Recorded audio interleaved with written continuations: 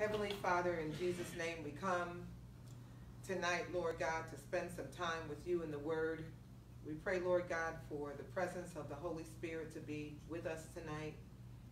We pray that you would give us an ear to hear, a heart to understand, and a will to obey you. We pray for the anointing, Lord, to be on the teacher and the hearers. We pray that the Holy Spirit would facilitate all that we say and we do tonight. Help us to understand, Lord, what your word is saying. And more than that, help us to apply it to our lives, Lord God. Because truly, we want to be your servants. We want to be your people. We want to be lights that shine in the world. We pray that you get all the glory out of what we do and say in this room tonight. In Jesus' name, amen. Amen. Amen. So, it's been a while since we've been together, and we are still yet in the book of Acts. We are in the 9th chapter of the book of Acts, and we've been looking at Saul when he was leaving Jerusalem to go to Damascus. You remember we call it his Damascus Road experience.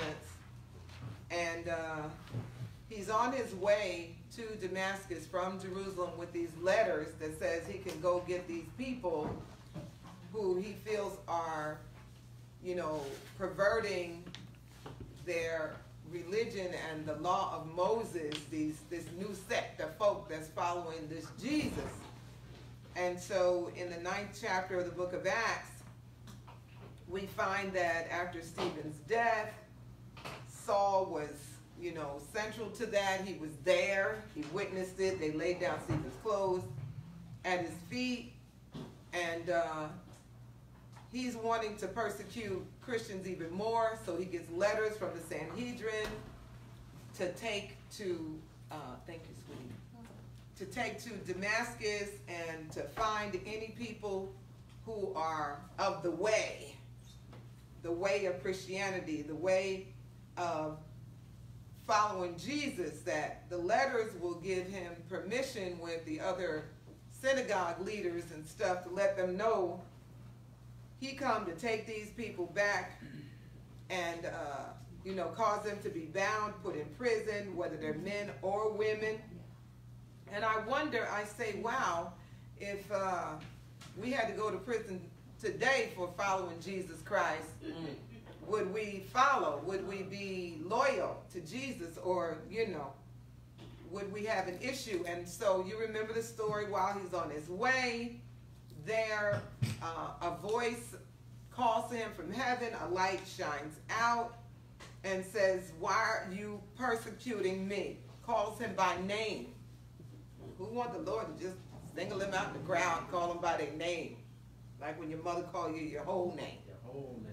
You already know. She calling your whole government, you in trouble. And so Saul knew that too, and he said, "Why are you persecuting me?" And he was like, "Well, what do you mean? Who are you?" And the Lord identifies himself and says he's Jesus. And I love it. He says, "I am Jesus." He uses the title of God for himself, the I am. Yes. And so he thought that he was just persecuting some heretics, and then he finds out that he is persecuting the very God. Isn't that something? Amen. You think you messing with folk, and then you find out that you messing with God because you're messing with his people? Wow. Woo, you don't want to do that. You don't want to do that. And then, of course, there were people who were traveling with him. They saw the light and they heard something, but they didn't really understand what the voice was saying. Probably sounded like thunder. We were saying how old folks used to say if it was thunder and lightning, they would say, "Go somewhere and sit down and be quiet because God is talking." And so if we get around Acts 9, around verse 9, after he is struck down, he falls down, and when he gets up, he's blinded. And so for 3 days, he goes on into Damascus, but he can't see anything. He can't see anything. They had to lead him by the hand, and he didn't eat or he didn't drink. He is fasting, trying to figure out what is going to occur next in his life, because the Lord told him, go ahead, and then I'm going to tell you what's going to happen next to you. So we pick up our text tonight. Let's pick up Acts chapter 9, and let's start at verse number 10 through 12. We might have done this last time, but we're going to start right there. Acts chapter 9, verses 10 through 12, because this is the meanwhile, while Saul is over there fasting and not knowing what's going to happen, something else is happening in the background in the meanwhile. So all the time when you're going through stuff and you don't see God's hand, doesn't mean that God ain't moving. Amen? Okay, so Acts 9, verses 10 through 12. Anybody want to read that? And there was a certain disciple at Damascus named Ananias, and to him said the Lord in a vision, Ananias, and he said, Behold, I am here, Lord.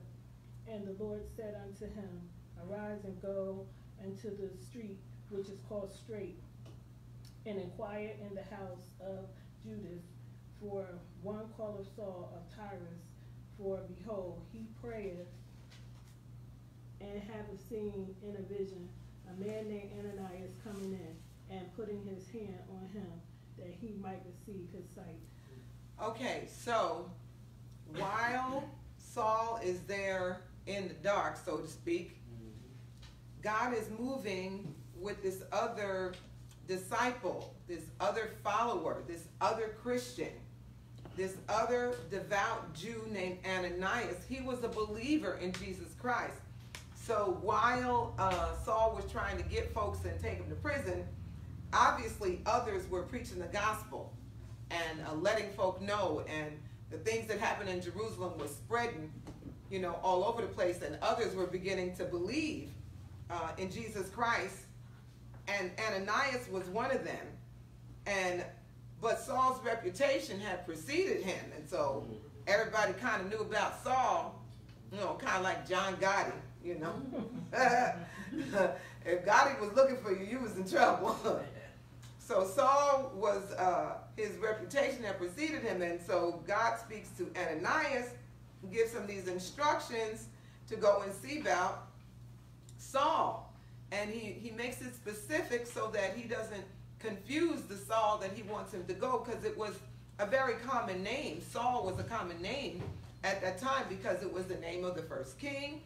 And many people would use that name. You know how we do today. We like to name our kids after famous people and, you know, important people and stuff like that. So he makes it clear that he wants him to go see this particular Saul who's staying with Judas on Straight Street. And he's the one from Tarsus, not just any old Saul. And he's praying. So he tells him the street because, you know, like they ain't have street lights and GPS. So he had to give him the markers and tell him, you know, obviously Straight Street was familiar to Ananias, who lived in that area of Damascus, so he knew exactly where to go. And he know what the Lord is saying. So, and I love it because he obviously recognizes the voice of God, right? Mm-hmm. Isn't it good when the Lord's speaking to you and you know it's him? Mm-hmm. You know, or when he tell you something, you don't have to say, is that you, God?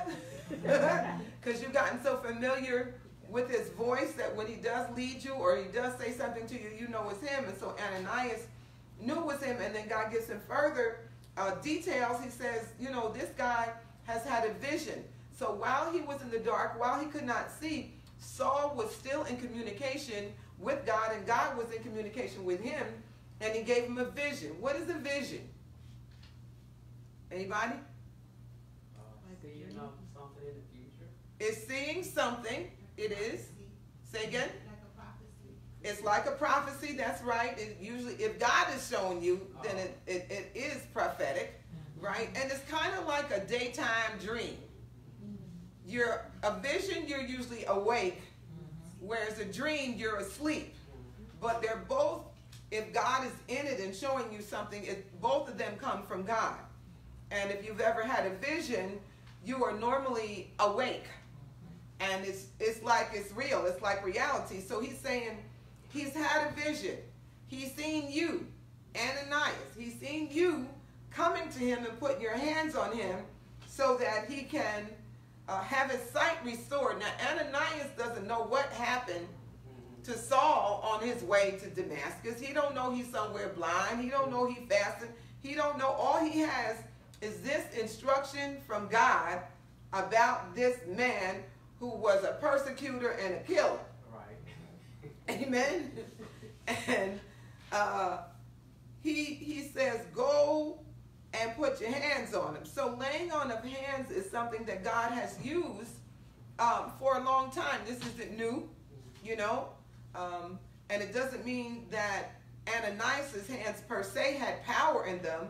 Our hands only have anything, our voices only have anything if God is on it.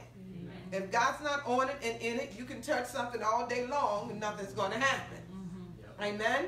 And I always like to say that faith is in the revealed word of God. It's not in the presumed word of God or the I wish word of God. Mm-hmm. It is in the word of God that he speaks to you for the rhema, for that moment then. Amen? Because what God can do, he can always do, but he don't necessarily do what he can do all of the time. Mm-hmm. And just because you say it doesn't mean that God gonna do it right then. Right. Amen? Amen? So he tells Ananias to go, and so then let's look at verse 13 and 14. Acts 9, verse 13 and 14, somebody.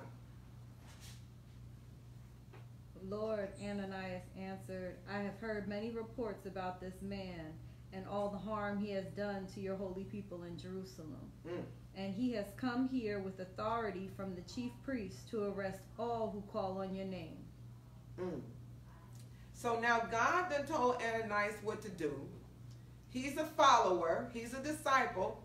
He's a believer, right? He is available to do God's will.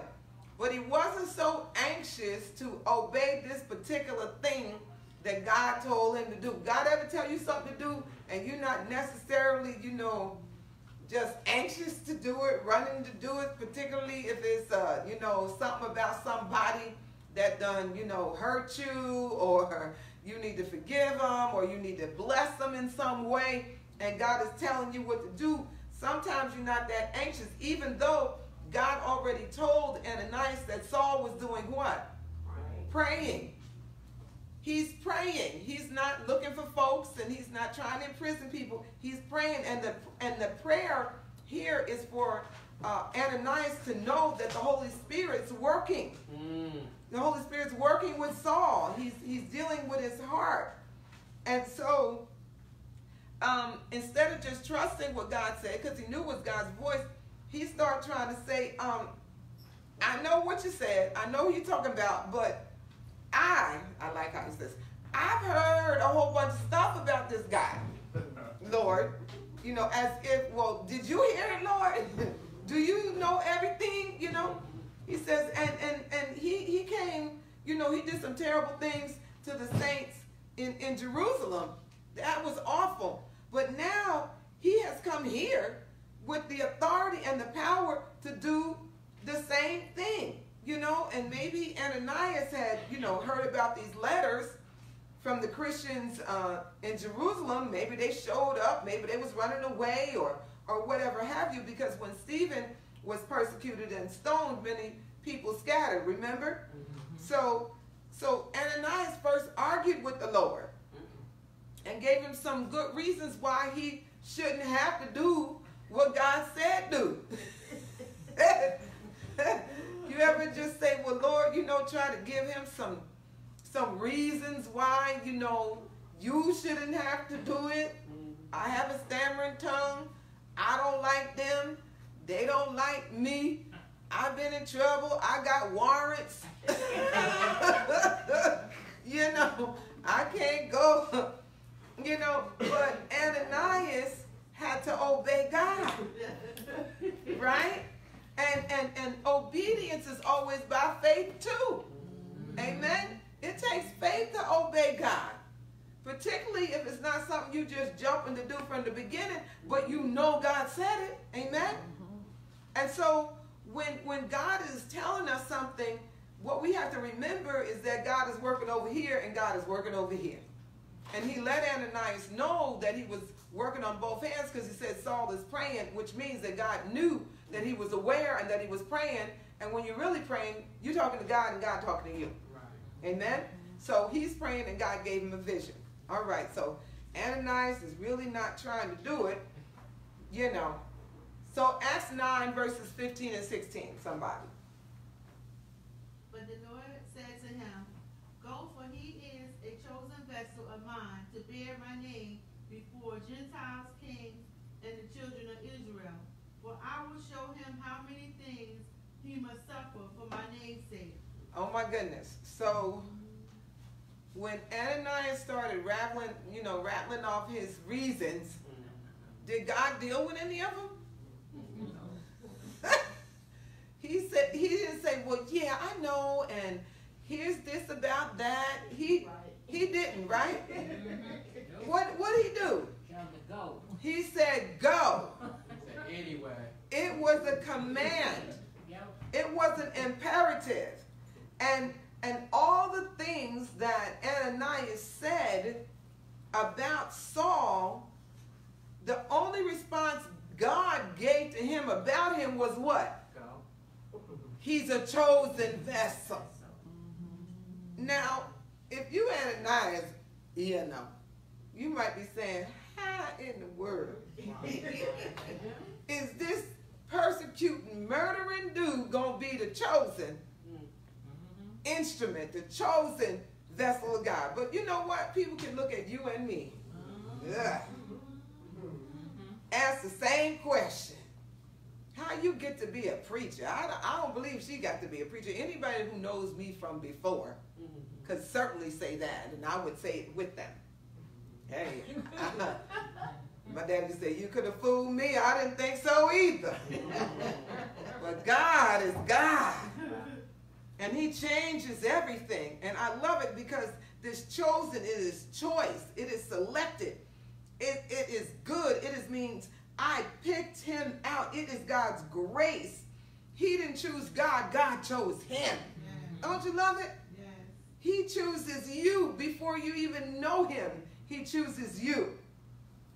He chose Saul before Saul chose Jesus. And we know that because he didn't even know who the man was that was talking to him from heaven. Jesus. And so can you imagine? He probably felt so unworthy. He knew where he was going. He knew what he was going to do. And God says, I've chosen him with a particular mission. And his mission was not to the Jews, right? Who was it to? The Gentiles. His mission was to the Gentiles, because if you remember anything about his lineage, he was born with Roman citizenship, right? And he was a Jew. So he had this dual citizenship on earth, and he was learned, and he was trained. So he was perfect for the mission that God had. God would work in him to fulfill his purpose. Sometimes the crazy stuff you've been through, God uses it as a part of his plan and his purpose. I am a witness. I am a witness. And some of it has made you uniquely prepared for what God has for you. So sometimes our past, while we don't live in it, has prepared us for our present and our future. Amen? Amen. And God's name is still going to get the glory out of everything that's going to happen in Saul's life. And then he ends up with that last line. That probably is what did it for Ananias. I'm going to show him. I'm going to show him a thing or two. How much he's going to have to suffer for my name. Oh, okay. All right then. Suffering was a part of Saul's call. And I don't think it was just because he was a persecutor. I think because he was chosen and fitted for this purpose. And he was someone who would make it through the suffering. Everybody can't make it through this suffering in a way where they come out victorious. You feel me? You're going to make it through one way or another. Either victorious or down, depressed, and whatever. You're going to get through it. But this, how many things, he don't say, like a little bit. He's going to have to suffer a little. suffer a little while. He says the many things, it's many degrees of suffering that Saul was going to have to go through. But it was the gift of Christ to him. This suffering was gifting to him because it was going to be a blessing to so many others. Sometimes what you go through is not for you. Sometimes it's for other people. Amen? Amen. Okay, so Acts 9:17-19. Let's go. And Ananias went his way and entered the house. And laying his hands on him, he said, Brother Saul, the Lord Jesus, who appeared to you on the road as you came, has sent me that you may receive your sight and be filled with the Holy Spirit. Immediately there fell from his eyes something like scales, and he received his sight at once, and he arose and was baptized. So when he had received food, he was strengthened. Then Saul spent some days with the disciples at Damascus. Okay. So now Ananias is convinced, okay, God didn't deal with my fears, but he told me that this is a chosen vessel. So I don't have to be afraid. I know that I'm doing what God wants me to do. And I love it. He's convinced. He loses no time. He just goes straight to the house of Judas, and he does exactly what God told him to do. He go in the house, and as soon as he get in there, he puts his hands on Saul. Don't you love it? He don't say, hey, it's you, Saul. He knew exactly who he was. And then I like it because he ministers to Saul. What is the first thing he says to him? Brother. Brother. Come on. Brother. He calls him brother. Now, you're Saul. You're there. You blind. You done just met Jesus. The light of God has blinded you, and you're there. You haven't eaten. You're weak. You're tired. You just don't even know what to do with yourself because of who you were, right? You ever been so bad that you just don't even think God could love you? Yeah. And this man comes in, and the first thing he does is calls him brother. What kind of joy that had to bring to Saul. And it also tells us something about Ananias, right? What? What does it tell us about Ananias? What does it tell us about Ananias, though? Obedient. He's obedient? Yeah. What else? But he calls him brother. Compassionate. He accepts. He brings him in. He says, you're connected to us now. You are our brother. You're my brother. So all of Ananias' suspicion was erased. And he takes Saul to his heart as a brother in Christ.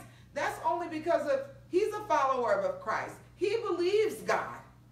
God says, I chose him. And this is the grace of God to Saul from Ananias. And he's letting Saul know you are fully included in the fellowship of the church. Come on in. That ought to teach us something. Right? Folks, we don't need to be leaving people on the outside or at the door or in the hallway. Amen? Full inclusion. And God can use hidden saints. Because probably didn't people know about Ananias? I don't know. Or maybe he was important. I don't know. But God can use hidden saints to move in the lives of the most important people. And I am certain that if you ask certain big-time pillars in the church right now, you'll find that there were some who were, small people, unbeknownst, maybe never even seen them again, that God used in their lives. And you could be that person too. That's why it's important that when you meet people and talk with people, you leave them with a blessing. You leave them with a good word. You leave them with a good seed, whether they look like they want it or not. Amen? So God keeps the books. He sees what you're doing. He knows if you bless somebody or not. And we don't have to be afraid to obey God's instructions. If God tells you what to do, then do it. Because Saul heard Ananias' voice and he felt his hands. And by that interaction, God's power filled the room. And we know it because what happened to his eyes? His eyes were opened. And he says, God sent me, and he wants you to be filled with the Holy Spirit. Wow. He lays his hands on him. God gives an endowment of power to this former persecutor, to this murderer. God gives his power of his spirit to him. Same spirit that came on the day of Pentecost to all the followers. Saul got it too. Isn't that wonderful? Yes.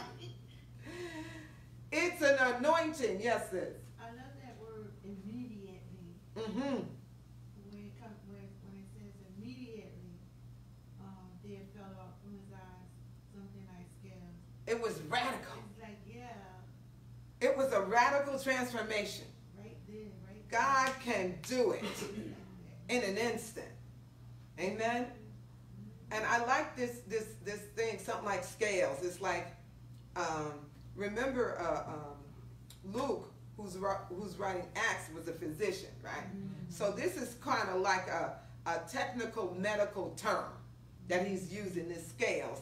It's like the what we would think of an incrustation right over the whole front of his eyes. It's like skin and particles from diseased parts of the body was over his eyes. But when Ananias put his hands on the bloom, they fell off. Ah! Woo! I love it. And then it says he was filled with the Holy Spirit.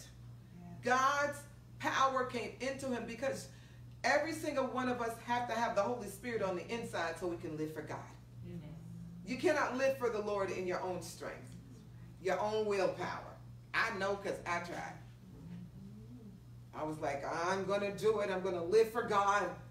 Not saved or nothing, but, you know, I'm going to just turn over a new leaf. I'm going to live right. Yeah, that was about a week, you know, maybe 2 at the outside. And then I would rat back to the same old thing until I came to the altar and fell on my knees, and the scales fell and the power of God came. Then I was changed. So it says he got up and he was baptized. So he was filled with the Spirit, and then he was baptized. So you don't have to get baptized in order to be filled with the Spirit, nor do you necessarily have to have hands laid on you. The Spirit of God comes into you the moment you say, I want Jesus. I want him to come into my heart and fill me. He comes. If you don't speak in tongues, that does not mean you do not have the Holy Spirit. Amen. Nobody can live for Christ without his Spirit. You have to have him. How the Spirit may manifest in you is up to the Holy Spirit. Amen? Amen. Okay. The baptism is a symbol of his new life in Jesus Christ. But it was not a requirement of his salvation. Amen? But he wanted to be identified with the Lord. He needed to be identified with the Lord. Those of us that have been chief sinners, we need to get baptized, and the world need to know it. Because we're making an identification. And so there was water probably right near Judas's house today, where they think his house was, this man on Straight Street. There was water right there in Damascus, still is, and so they probably baptized him right there. The Holy Spirit baptism and water baptism all went right on at the same time. So it wasn't necessary for him to be baptized to be saved, you know, but God orchestrated all things well, because Jesus didn't have to be baptized either, right? But he was leading the way by example for all of us. And so, yes, we should be baptized. We should. But it's not a requirement of salvation. It won't save you. It identifies you, but it certainly won't save you.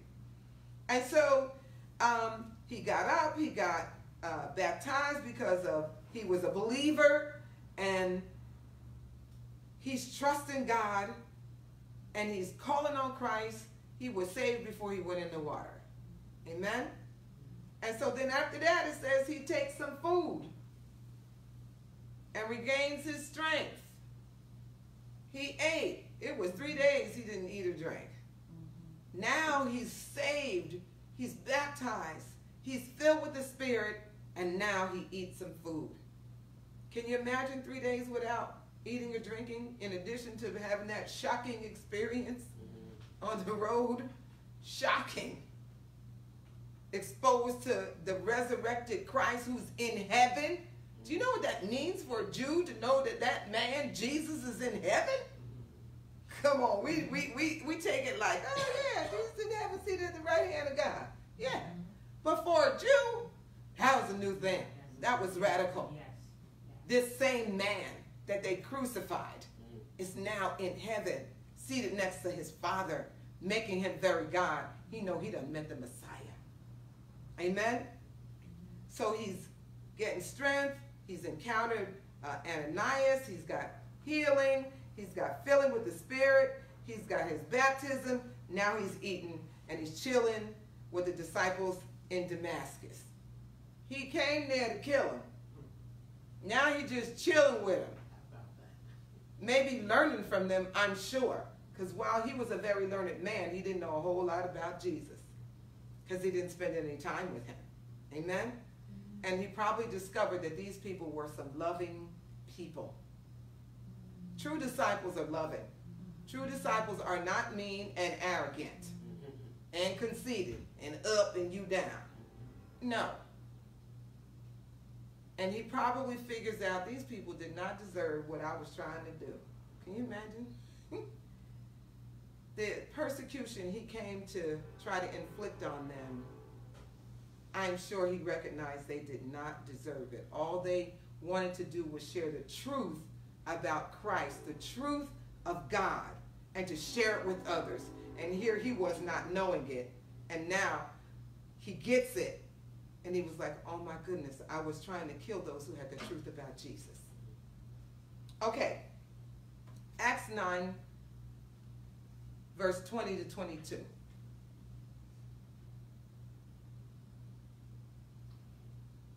straightway he preached Christ in the synagogues.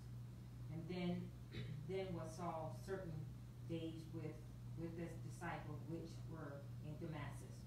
And straightway he preached Christ in the synagogues. But in all that heard him were amazed and said, is not this he that destroyed them which call on this name in Jerusalem? Came hither for that intent that he might bring them abound unto the, I'm sorry, these words are very small. That's all right. Go ahead, baby. You're doing fine. The chief priests. Right.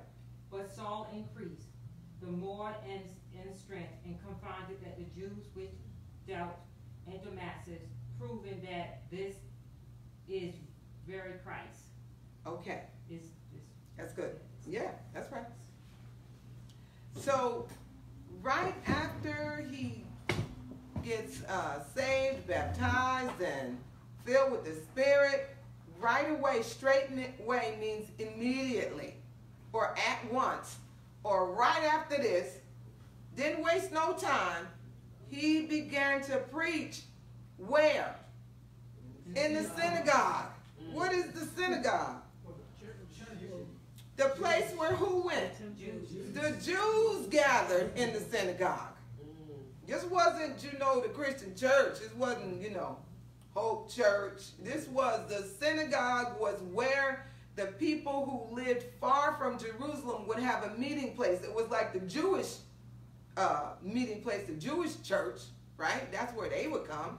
But they wouldn't have called it a church. They would have called it an assembly or a meeting place, because it's where they would gather and study scriptures, because they were further from Jerusalem and couldn't be in the temple. Saul goes right where the Jews gather, and the first thing he does is start preaching what? Jesus is who? The Son of God. Can you imagine? He is the Son of God. And he's following Jesus' example, because Jesus always taught where the Jews was at. Amen? He would go to the temple. He would go to the colonnade. He would go where the Jews gathered, and he would preach about the word of God. So Saul now is turning into a Christian preacher. And he's preaching Jesus, that he's the Son of God, because to them, the Son of God meant Messiah. They knew what he was trying to say. The Son of God means that you're in the Davidic line. You're a king. You special. So he is making sure that they know that Jesus, by his personal name, Jesus, he's establishing or connecting the identity of the man Jesus with the divine Messiah. He makes that connection for them, because none of them believed it when Jesus walked the earth. He was one of the ones that didn't believe it either. And I'm sure without the Damascus Road experience, he still wouldn't be believing it. But because he was chosen, he was the one to go right straight to the synagogue and start proclaiming his faith in Christ. Right in them places where he was trying to look for folks and arrest them, he is professing, I'm one of you now. I'm one of you. And he is boldly calling Jesus the Son of God. So that means that from the very beginning of when he got saved, he acknowledges that Jesus is God. He acknowledges the deity of Jesus, the man, connects him with Christ, which means Messiah. The one we've been looking for, this is him, y'all. Amen. This is what he telling. That's why verse 21 said, everybody who heard what he said was what? They was astonished. What? This violent dude who came to kill and arrest people done reversed? He's not Saul the persecutor anymore. He's Saul the preacher of the same religion, the same sect, the same gospel, the one he was trying to arrest. He's preaching this heresy? They're what? Like what? And so they're all saying to themselves, isn't this man, isn't Saul the one who was wreaking havoc in Jerusalem among those who said they was Jesus' followers? Didn't he come here to take them prisoners to the chief priests? He was just laying waste and destroying people. And they can't even get with it. That suddenly now he done reversed. And then it says Saul grew more and more powerful, and the Jews was just more and more confused and baffled by this man. The Jews in Damascus are just like, what? Okay, I cannot understand what is happening. But I love it because it says he grew more and more powerful. His strength and power in Christ was progressive. It got more and more powerful, not just for him, but for me and you too. The more you do the will of God, the stronger you become in it, and the more anointing or more power you have to do his will. You know how we sit and we like, okay, I need to do the will of God, and Lord, give me the strength. And God is saying, do my will and you get stronger. Right. Mm-hmm. Amen? So he's getting stronger and stronger because he knows this thing is real. People cannot doubt your experience. If you had the experience, they can't say you didn't have it. Mm-mm. They might say, I don't believe that Bible, but whatever experiences you have with God, no one can take them away from you. And no one can say you did not have them. So he's got this spiritual energy flowing through him now. And now he's in the synagogue teaching because he's got all this theological training from becoming a Pharisee. Remember, you had to know the scriptures. You had to know them from a child all the way up. You had to be able to recite them. You had to be able to interpret them. You had to be able to teach them to people. You had to be able to have studied under all the rabbis so that you can impart the teaching of the law of God, all the Old Testament stuff. You had to be able to teach it. So Saul got all that. Now he got the Holy Ghost. Ah, what a combination. When you got the learning and then you got the Spirit, you cannot be stopped. Amen? No wonder they was baffled. Because now he could take what he knew and he could prove by their own testaments, by their own Old Testament, their scriptures, that Jesus is God's son. That word prove, proving that Jesus is the Christ, means that you take things and you put it together in such a way that it's making a comparison that people can examine and see for themselves. The evidence says this is true. This is what Paul is doing. He's taking what he knows, putting it together with what he has now found out about Christ, knitting it together so that it comes together in a cohesive way to explain to them, Jesus is God. He's the Messiah. He is the Son. I didn't know, but I know now. Amen?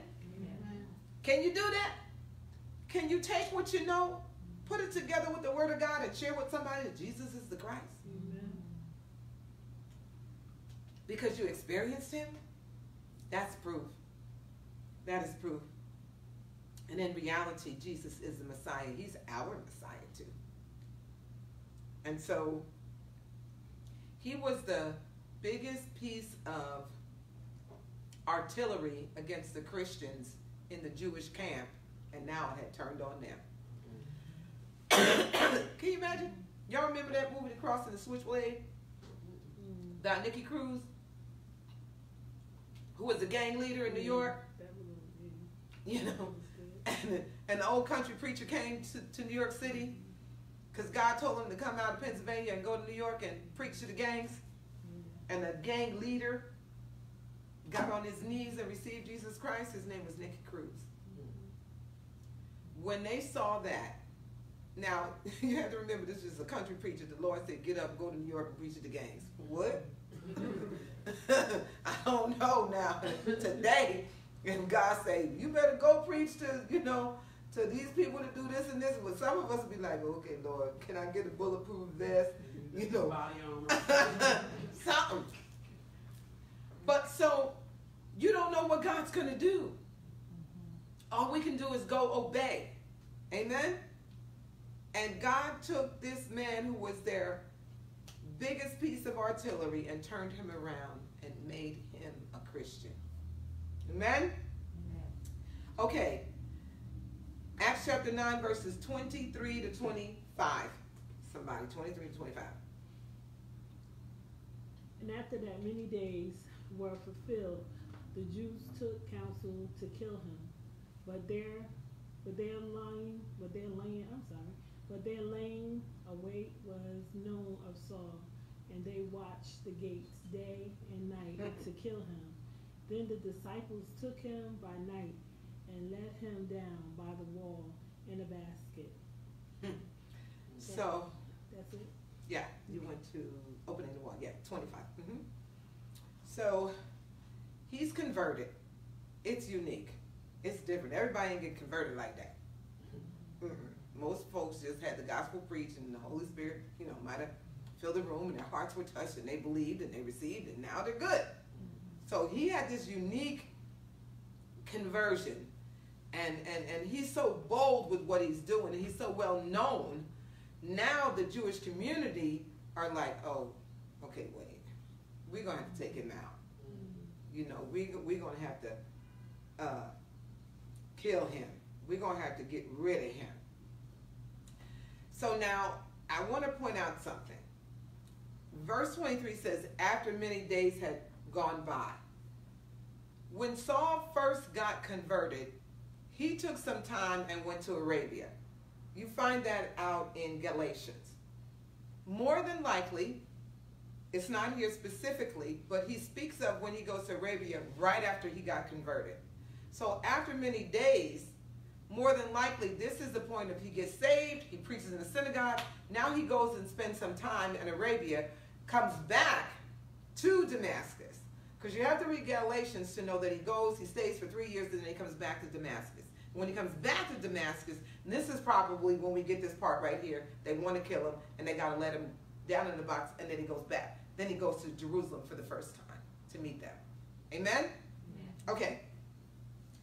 He probably went to Arabia, learning about God, spending time with God, because sometimes when God does something unique in your life, you need to get away and spend some alone time with God so you can get some clarity on what's happening in your life and what he wants you to do.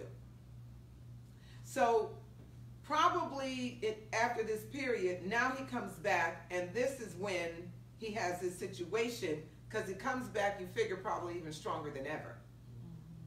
Preaching and teaching and causing all this commotion in Damascus. And he's been secluded. He's even stronger. Now this storm that he's got brewing because of who he is getting bigger and bigger and bigger. And so they decide, we're going to have to kill this man or get him out of here. And so day and night, they're keeping a watch. Now, isn't this amazing? He came to kill Christians, and now they want to kill him. Ain't that something? Boy, you reap what you sow, don't you? Good or bad. You'll get it back. You get it back. So Saul learns of their plan. He finds out that they want to kill him, because there's always somebody to come and let you know that somebody want to hurt you. You know, so-and-so is talking about you. You know, this is what they said. And you want to say, well, you was there and you just you just let them say it. You ain't had no defense from you, nothing. All you just come back to tell me.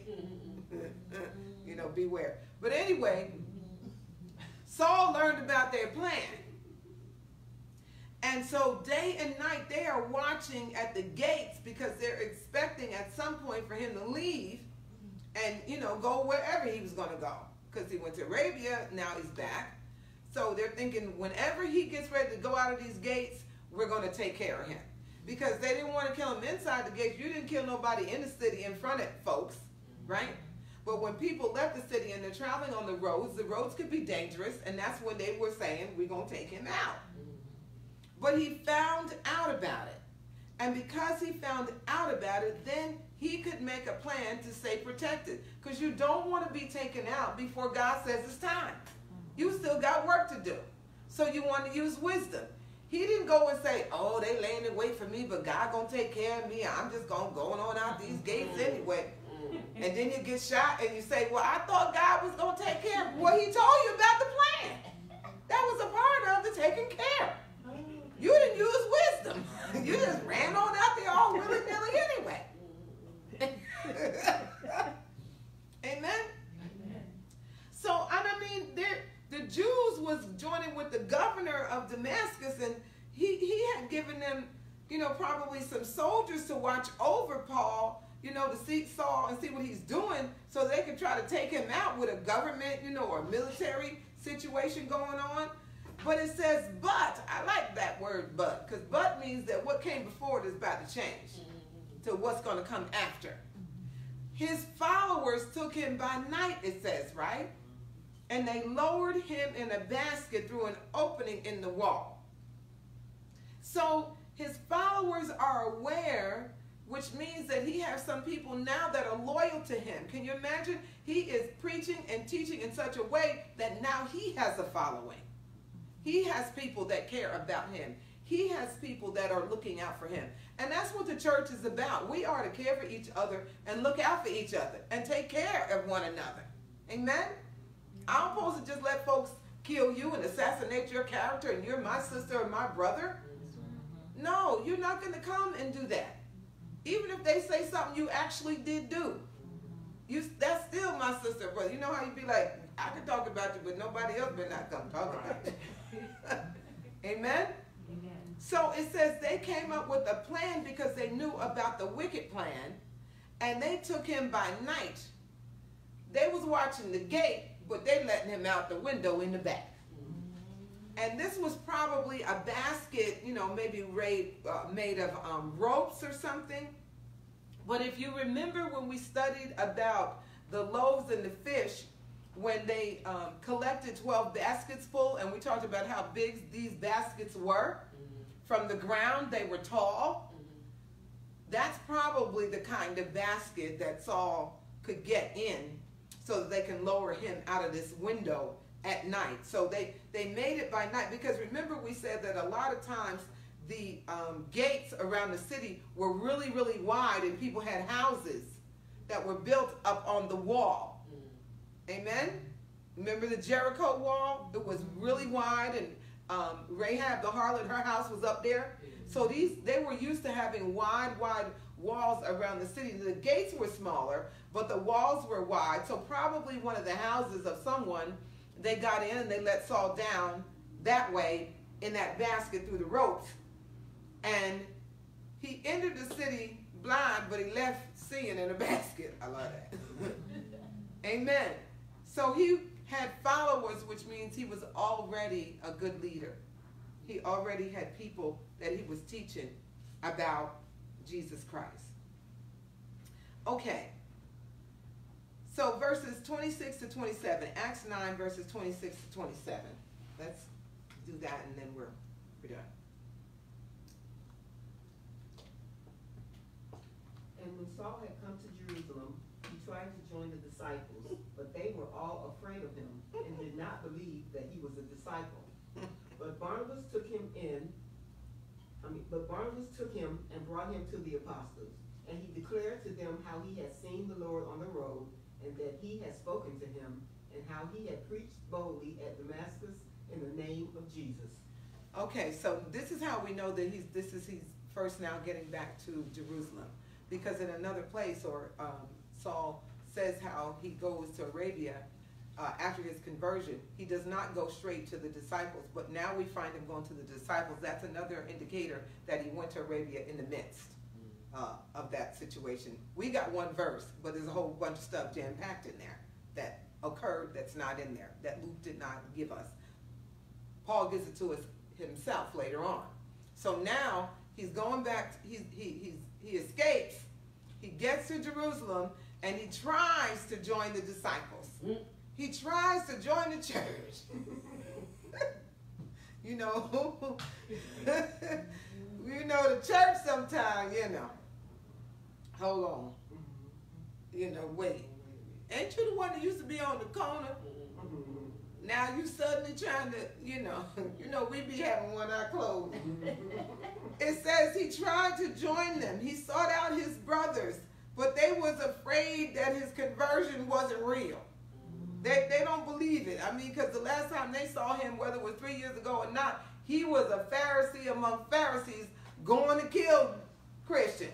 And now you back here talking about, I'm trying to join the church? He's distrusting. And by the church, and of course the Pharisees probably thought he was a renegade and a traitor. He didn't have nowhere to go. They were all scared of him. He was an enemy of Christianity and Christ when he left. But God's grace is what took him and did a new thing. But they ain't know all that stuff. Maybe Ananias sent some word back, and even if Ananias did tell them, they might not have believed it. Okay, I'll believe it when I see it, So, but verse 27 says Barnabas. You got to have somebody. You need a Barnabas. You need a son of encouragement. You need an encourager. You need somebody who is a builder and an edifier of others in your life. He took him. He saw the situation, and he becomes a friend and a brother to Saul, just like Ananias was in Damascus. God spoke to Ananias. And I don't know if God spoke to Barnabas or not, or it was just his character to be an encourager of people and to love people. That could have been the case, because his name meant encourager, son of encouragement, right? He listened probably to Saul's story, and he believed him. He had insight and discernment, I think, because you need discernment. to let you know when folks is telling the truth. And he's convinced that Saul has been changed and transformed by Jesus Christ, that his heart has been changed, and he recognizes what an influence Saul can be for the church. When you get somebody who was a killer and they get saved, boy, they reaching some folks that me and you, some of us, is never going to reach. Amen? And it's a crucial moment in Saul's life because he needed that Barnabas, because where was he going to go? He was just going to be an outcast in both worlds without that Barnabas. Let's seek to be that. Amen? And he needs to have an introduction to Peter and to James and to the other pillars in the church, because now he's had an encounter with Jesus just like they did, but they just don't know his full story yet. So we're going to stop there because it's a couple minutes before the end. So we're going to stop right there. Amen? Amen. Questions, thoughts, concerns? No? Wonderful. Come on, let's pray.